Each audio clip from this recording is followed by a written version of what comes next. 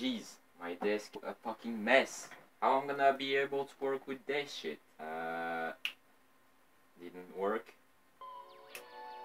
Yeah, I mean it's much better, but the desk didn't change. Alright, it doesn't work. Fuck you. And you wanna know why is there anything like this on my desk? It's when I do some syntax errors with Python, just so I can kill myself really easily. Sorry.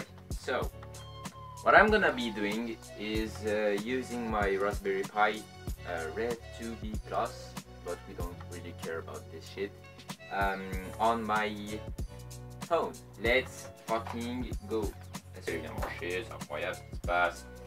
So now it works. So now that you have your Raspberry Pi plugged in and working, you will just have to plug it in a fucking screen. Let's do it. If you want the whole guide, it will be available in the description. So it's right here. So also there is also a thing which is really important to mention, is that you will definitely need to have your Raspberry Pi set on the same network as the device that you wanna be. Alright, so since it is done by SSH, you could be using your Raspberry Pi remotely from anything. Document là! What I need to do first is open my network analyzer app that I have on my phone. We'll have to note down the IP address that your Raspberry Pi occupies on your network. So for me, it's 192.168.1.31. Okay, so yeah, it will be different because you don't have the same devices as I have in my fucking home. Stop being retarded, please. Yeah. Now you will have to open what is called an SSH app. So it's basically having the console of your Raspberry Pi. You will have to go to what I call the SSH settings. Then you will have to type the IP address of your Raspberry Pi. Then you hit connect, and if it works, it will connect. Access denied.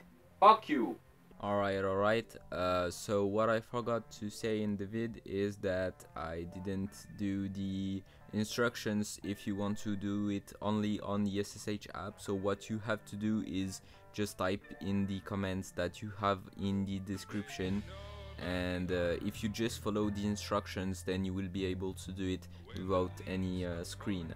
You just want to find the Alex terminal. Ah, he's right here!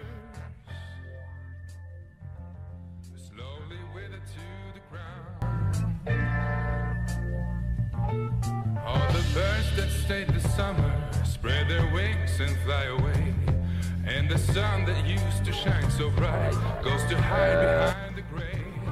Well, you also heard about springtime, life returns in such galore, and because it wasn't always... So I feel like it's gonna be working. Yeah. Yeah. It is, like, kinda. Not that much, but we'll find it out.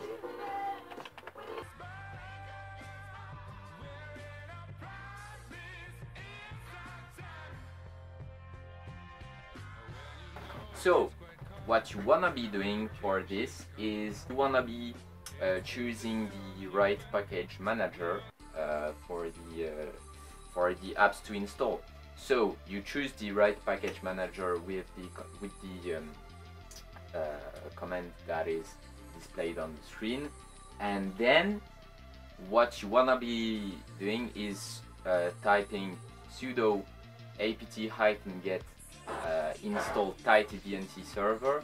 So it will be installing a server app, and then you will have to type it, and it will show a new thing which is called a a new line. Sorry, it will show a new line, which is new X desktop is with the name of your Raspberry Pi, and yeah, you pretty much know it. So yeah, if you see it right here, yeah, it's perfect. I mean, could it be more than that?